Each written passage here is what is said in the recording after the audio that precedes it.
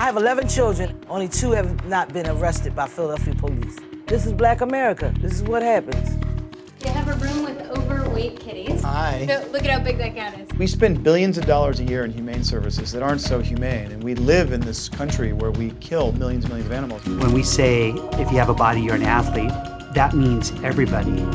He inspired us to be able to bring something special for the masses.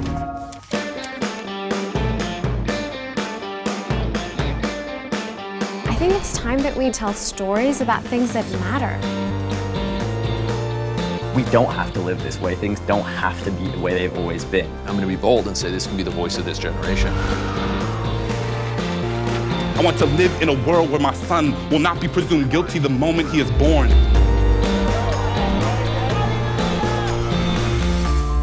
The last thing I did was create the Malala Fund with the youngest Nobel Peace Prize winner, Malala. I'm the grandson of Jacques Cousteau, environmental activist, filmmaker, social entrepreneur, and author. I'm a singer-songwriter. I was part of the United Nations campaign to end violence against women. I'm currently studying the intersection of race, education, incarceration at Harvard University. I started Gender Proud, advocating for transgender rights. I founded the Thirst Project, which today is the world's largest youth water activism organization.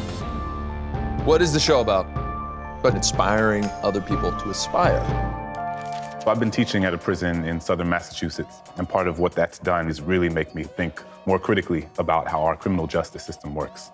And some statistics that I've come across are that in the last 30 years, our prison population has increased from 500,000 to 2.3 million.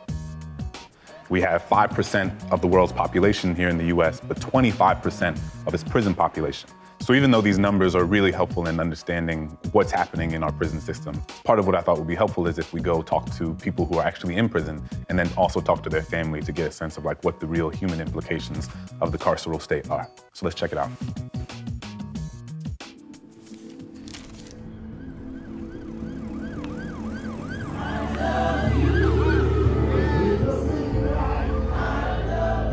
We had a spokesman come in and speak at church last week.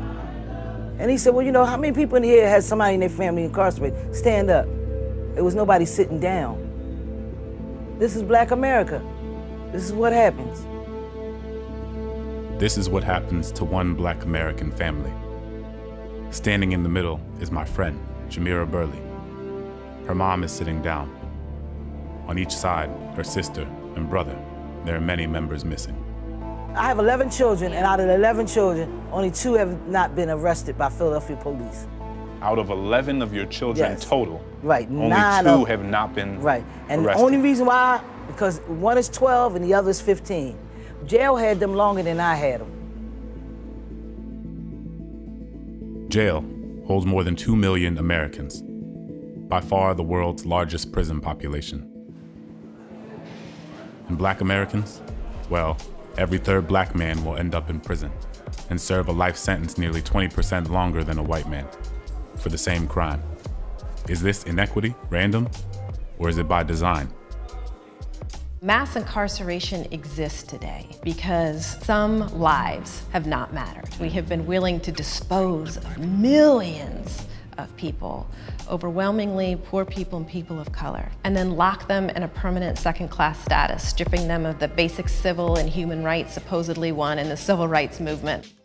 Jim Crow was the South's system of racial segregation. Michelle's book, The New Jim Crow, argues that when this system went away, it was replaced by a new one, mass incarceration.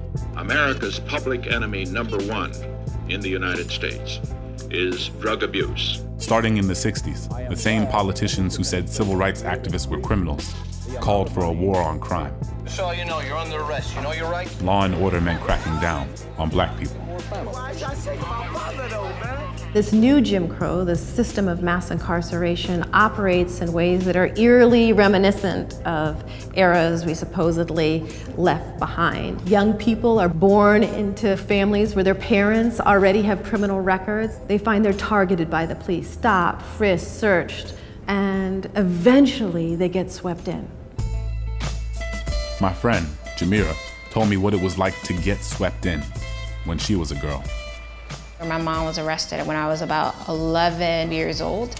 I remember waking up one morning and her not being there. For 12 to 13 hours, we had no idea where she was. And so I, being the oldest girl, had to get my younger brothers and sisters up and ready to go to school. I think that day might have been the day that I became an adult. In your position in being in charge of the correctional facilities, what is your perspective with regard to this argument that mass incarceration is a new iteration of Jim Crow? Is there a disparate impact on people of color in the criminal justice system? Absolutely. And what do you attribute that to? We've seen breakdown of the family. I think that's a key piece of it. What that view misses is that many families are destroyed not by choice. They're destroyed because somebody came in and arrested their daddy or their mama and took them away.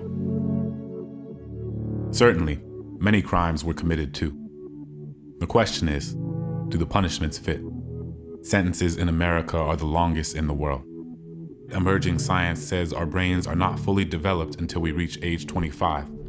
In a quarter mile, continue on to Graterford Prison. But we are the only country that forces its people to spend their lives in cages for things that they did as children. When I was 5 years old, my two eldest brothers, Calvin and Kevin, were on trial for murder. They were at a friend's house, and in the course of them being dropped off, their friend stopped and robbed a woman and killed her.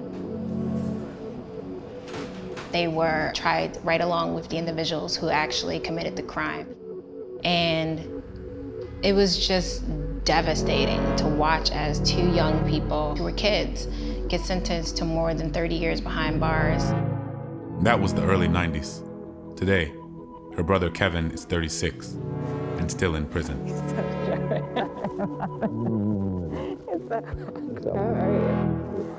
I am a totally different person. Well, that's good. You're mellow out. Yeah, I can see that.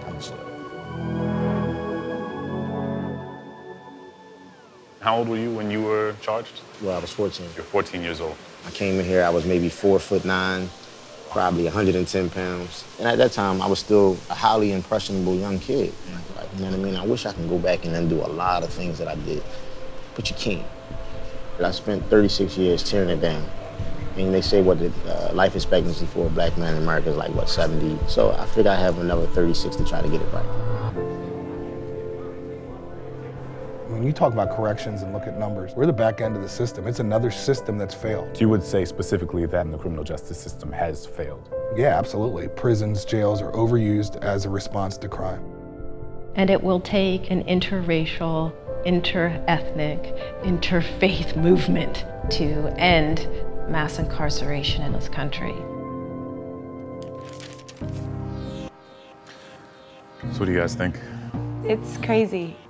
When are we as a society gonna choose to have this discussion? And to be honest about it, right? I think we're not actually engaging in a real conversation about the role that race played in the sort of formation of the war on crime and the way that like the residue of that war continues to strip black people from their communities at absurd rates. We can't move on if we're not gonna talk about that. We can't heal if we're not gonna talk about that. You know, I can't imagine a scenario in which we don't look back at the current, you know, criminal justice system the same way we look at like the guillotine, right? Yeah. That we would put a child who did something when they were 14 years old and like sentence them to decades and decades and decades in a cage.